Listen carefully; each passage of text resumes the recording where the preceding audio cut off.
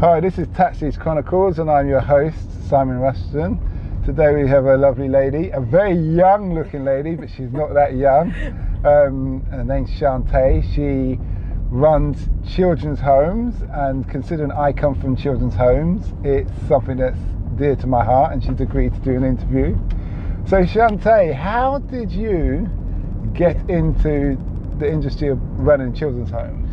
So my mum is a social worker. Okay. And she used to work in children's homes, and she only stopped about 2 years ago. Okay. So that's how I first got introduced to children's homes. I used to be a teacher, and I just started to enjoy working more with the challenging kids. Mm-hmm. And I thought I wanted to do more background in like where more challenging kids came from. So when I started looking into care, that's when I came into a children's home. And did you have to do any special qualifications and things like that? So do a level 3, MVQ level 3 in childcare, residential childcare specifically, and then I'm currently doing a level 5 in management course. So it's really broken down then? Yeah. Okay, that's good, that's good. And how long have you been in the industry for? 2.5 years. And how are you finding it? It's challenging. It has its good days, it has its bad days. Obviously, me being young is more relatable to the kids in a sense, in knowing what the world goes on at the minute, but it still comes with a lot of challenges. Do they look at you? So I suppose there'll be advantages and disadvantages from my point of view, yeah, being young, because they may not take you that seriously. Yeah. And they see you as one of them, yeah, or even they try and hit on you, being the opposite sex, and that kind of thing. How have you found it? Do you know what?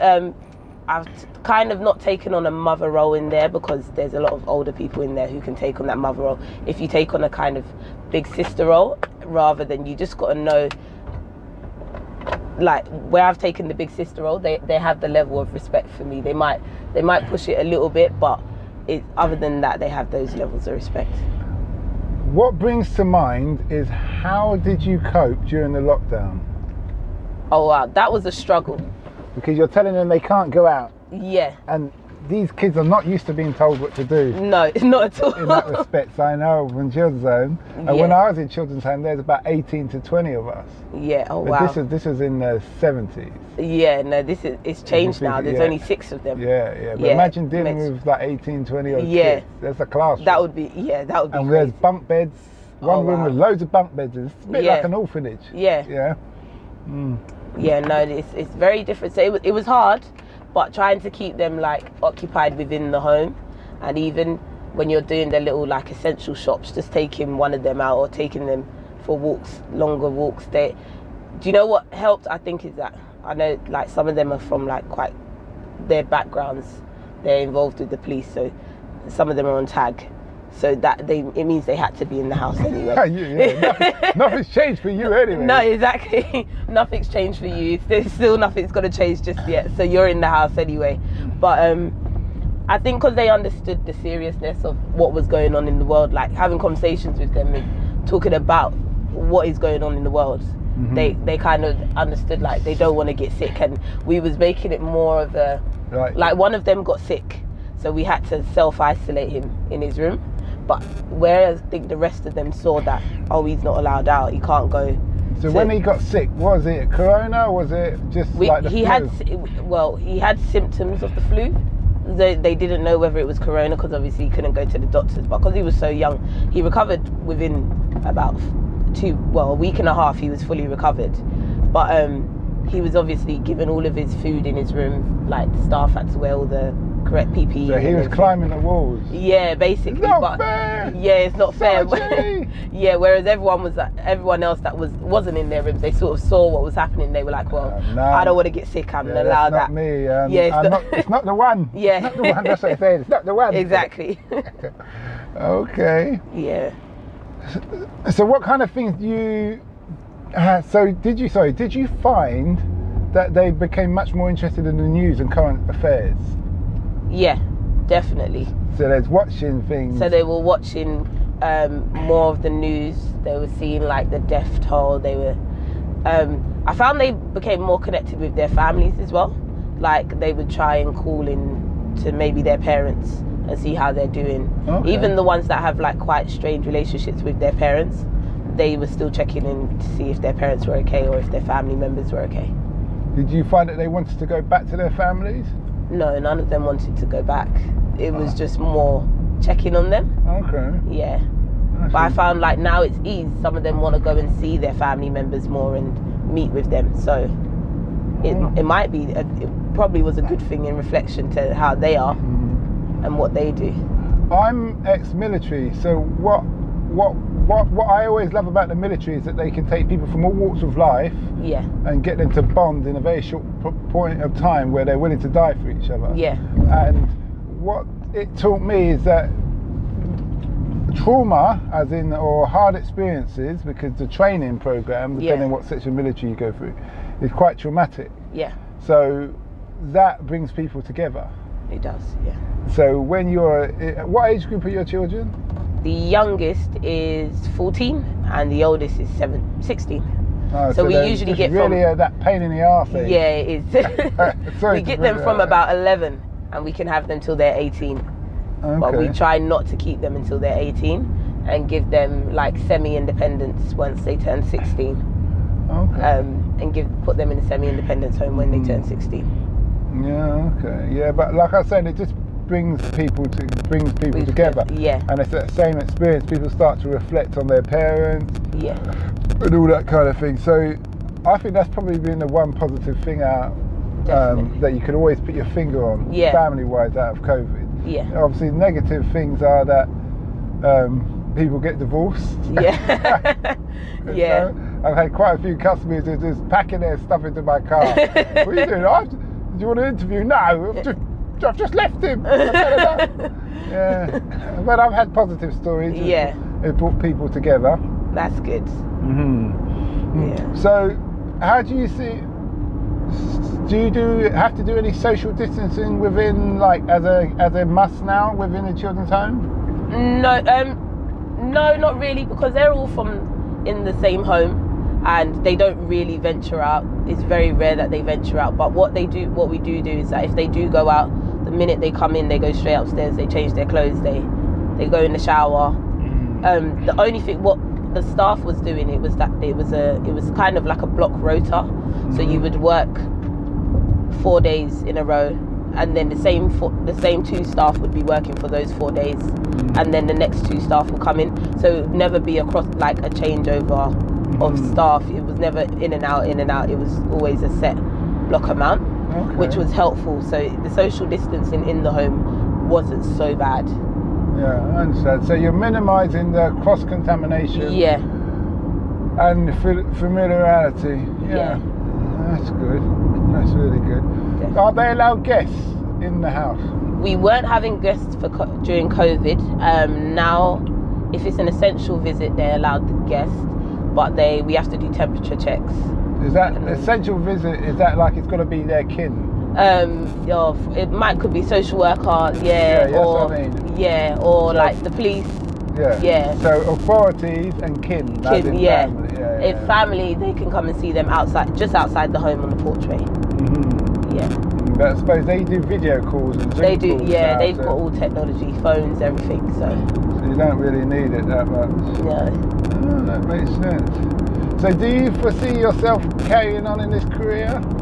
I do, because it's one thing I enjoy, and it's watching the changes in like their lifestyles and everything I enjoy doing,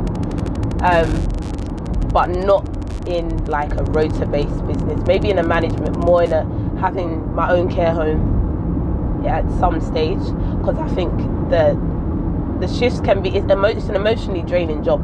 It's not physically draining like at all. I don't find it physically draining, but like the stories, the backgrounds of the kids, and sometimes like why they're in the care home, what happened in their past. You get some traumas, some traumatics, and you get some self-harmers. You get all types of things. So it's emotionally draining to be there. To say like I do like sometimes 200 hours a month. So really? To do for 50 hours a week. Yeah, so to do that. You're staying the night there, aren't you? Staying the night, yeah. So yeah, it's understandable though. Yeah. So it's a 12-hour shift. Yeah. Yeah, so you could do 4 shifts. And then you hit your 12 hours. 12 hours, 50 yeah. hours, yeah. Yeah, so. But you get a lot of self-satisfaction. Yeah, you do. What kind of issues are these children having? Because I'll give you an example. When I was in children's home, I've had people who have been, their parent had sexually abused them, bugged them, or parents had tried to kill them. Yeah. And those kind of things. It's quite, full on. Yeah. What? There's a range in the house. So you've got like parent neglect. You've got neglect on some of them. When you say neglect, how so? So a parent has mental health. Yeah. So it was locking the child in the room for weeks, no food, like just dropping the kid water in, but barricading the door so the kid couldn't get out. Then the child carried a knife into school, wanted to kill themselves in school but the parent doesn't even know whether the child's a boy or a girl. It's that kind of neglect, because it's just their mental health. How do you deal with a parent like that? To be honest, we try to. That child's on a full care order, so we wouldn't really have to deal with that parent as much. But we try to monitor and speak, especially to that parent's social worker, to see how their mental health is doing. So then when it's quite positive, if they're taking the right medication and everything, then obviously we can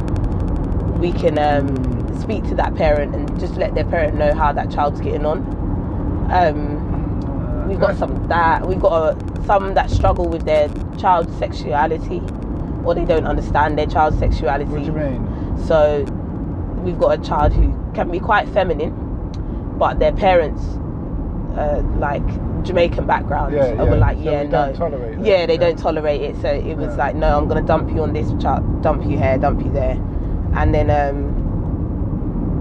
that's another struggle. What else do we have? Some of them are the latest 3 we've had are like they're involved in serious crimes outside, so like knife crimes, robberies, because drugs. But that's not anything to do with. I suppose you could say it's not anything to do with the parent, but that's.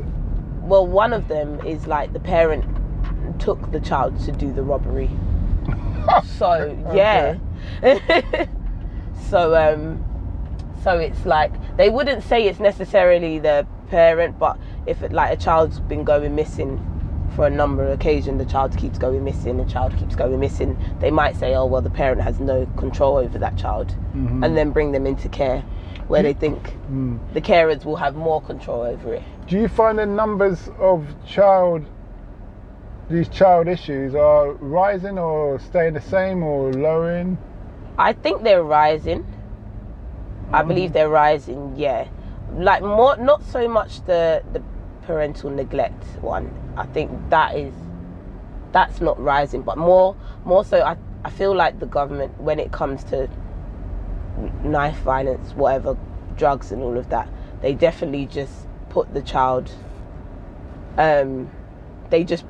in care thinking that's the solution, and that sometimes that's not even the solution. They could just be at home and you could just speak to the parent. It could be the parent needs some support with their parenting. Okay. But I feel like putting them into care is just giving them more of an opportunity to go out there and do as they please, because like we're not. You have to build a relationship with that child to get them to behave. Exactly, yeah. So it's like I could tell a child, no, you can't go out, but that's not my child.